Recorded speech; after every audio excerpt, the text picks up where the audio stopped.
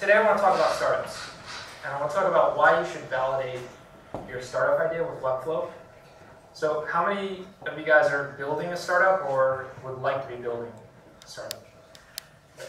Working on them. Okay, cool. A couple. So, when I think about startups, when I think about marketing, it's a lot like surfing, right? We all want to be catching that perfect trend, riding it in, getting the barrel. The only problem is that it turns out a lot of startups actually end up over here or here. So they had some trouble along the way, and you've told everybody, but nobody seems to care. And the reason this is because startup founders, they really like to think of cool ideas, but they don't effectively validate those ideas with people who agree enough to sign up and make a purchase. Because in business, ideas are cheap, right? Everybody has those. What matters is having customers. So this is the market adoption curve, and it's actually showing that 40% of the market won't even use your product until after the early majority is using it. And the reason this is, if you look at a study by CB Insights, it shows that the top 42% at number one, the reasons that startups fail is actually no market need. So the problem with this is we don't just have a bad idea, but we haven't really questioned our assumptions and proved that we're actually right about things like who we think our audience is, where our audience is, what we think our value proposition is, what motivates people to engage with our brand, what drives brand value, in other words, repeat purchases. And to go even further, we need to take these assumptions and actually map them to a customer journey so that we can answer one specific question, which is, how do we create a customer? And in order for us to answer this question, we need to run experiments. So we need to turn our assumptions into experiments. So before we do that, let's take a look at a couple startups that actually did that. Let's look at what Dropbox did, which had the idea of putting cloud file storage in the cloud. They put up just a description, and they actually explained what the product did, and even said that they hadn't launched yet, but they would be keeping people updated if you entered in your email. Right, so a pretty simple opt-in form. And then they started to expand this, and they added a video and finished out the sign-up form. And they actually started listing their key benefits on their pricing page so they could clearly communicate their value proposition. And DoorDash did the exact same thing. Does anybody know DoorDash in San Francisco? Okay, it's a food delivery service. And they gave a talk at Stanford here. I'm just going to play a quick clip.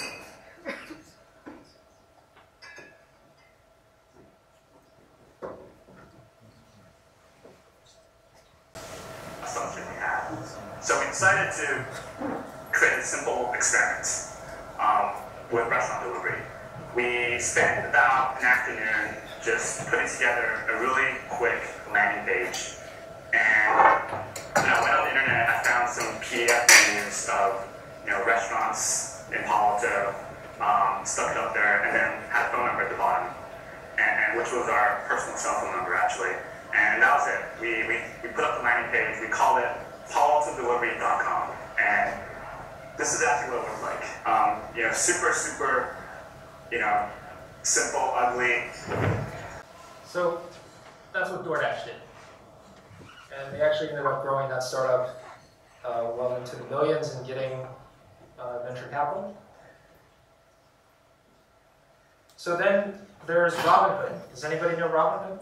It's a US-based investing startup. And they were able to generate millions of submissions by clearly stating on their landing page their key differentiator, which was zero commission stock trading. And they included a viral share option, so once you signed up, you would actually be able to share that landing page with other users to get additional signups for Robinhood, so they really grew tremendously with that. Lastly, here's one of my clients at Cohab, and they do hyper-localized apartments social networking. So we did the exact same thing actually on Webflow. We put up a landing page and stated the value proposition, and we asked people to sign up for early access. And we included screenshots of what the app might look like for specific features to deliver on that value proposition. So activities happening this week, groups formed within the building. But before any of these startups validated their experiments, they asked this question: how do they model, test, and validate the assumptions with real data? And it starts with defining the audience. In other words, what attributes describe this audience?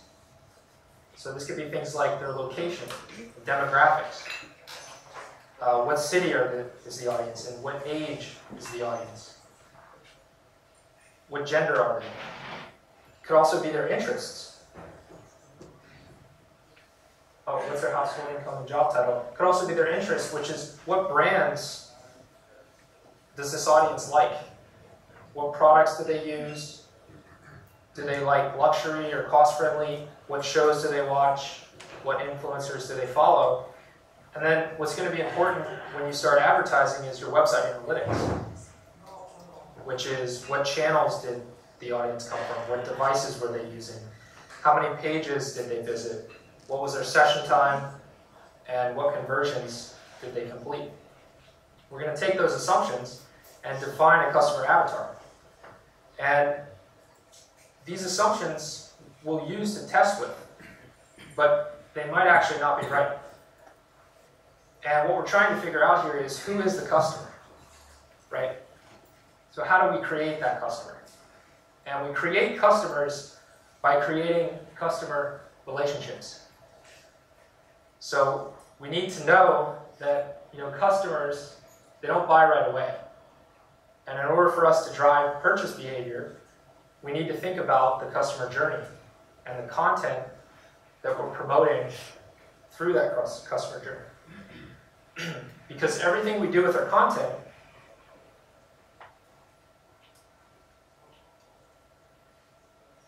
will ultimately be strengthening the customer relationship and drive us closer to that user goal. And in marketing, this is known as a campaign. So it's an organized course of action that helps promote or sell a product or service. And we can actually model these campaigns in Webflow to create these campaign experiments and validate our content through each stage of the customer journey. So in Webflow, we'll first go to the top CMS tab here and create a new collection. Here's a few default collections built into Webflow, like blog posts, projects, and events. And we might decide to use those to nurture our audience. But let's go back to the funnel, which might look like this in Google Analytics. What we want to do is we actually want to design the collections that could work across these stages of the funnel to achieve specific goals. So at the top of the funnel,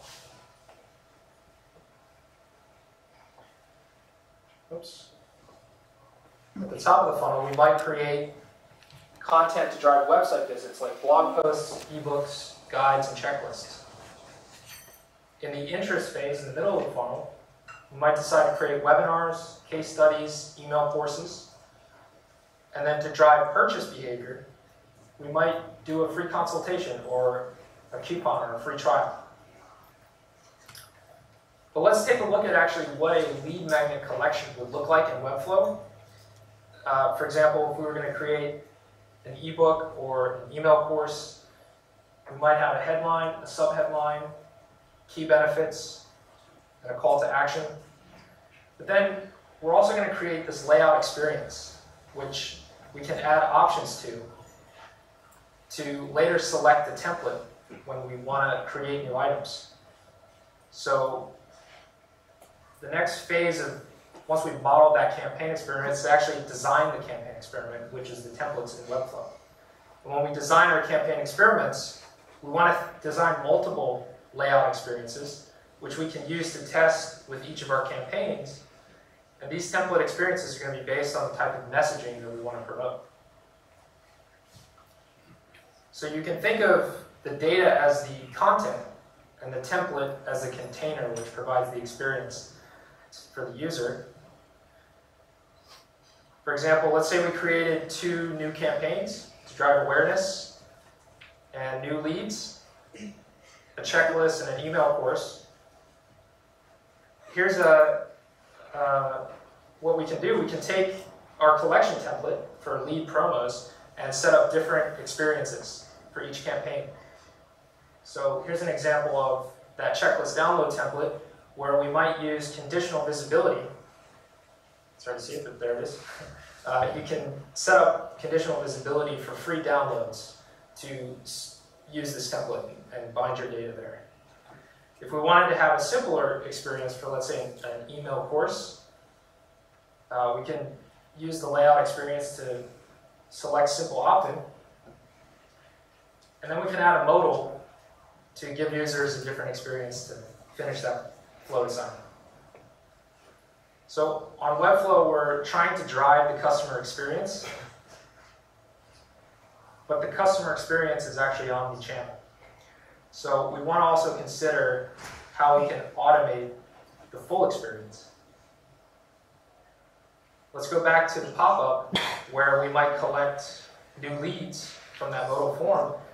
We can actually use Zapier to create an automation which integrates with our Webflow site that pulls the data from the form and then goes over to Intercom and creates a new lead, which I don't know if anyone's using Intercom.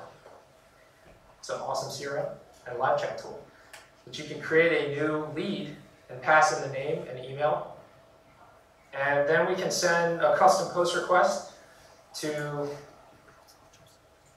/tags, which would create a campaign tag using user ID and then enroll those leads into Intercom. And we can then use that campaign tag to enroll those leads into an automated follow-up series where we can send them additional content and nurture them even further. So after we've set up the customer journey, we then want to analyze and optimize those experiments. And we do this with Google Analytics and Google Optimize. We want to review things like our audience report, which is what's the age of the audience, what's the gender of the audience, what country and city are they in, and then we want to look at the channels report to determine where did this traffic come from, what was the bounce rate. Typically we're trying to reduce the bounce rate, and also the conversion rate. So did they download that resource? What was our conversion rate?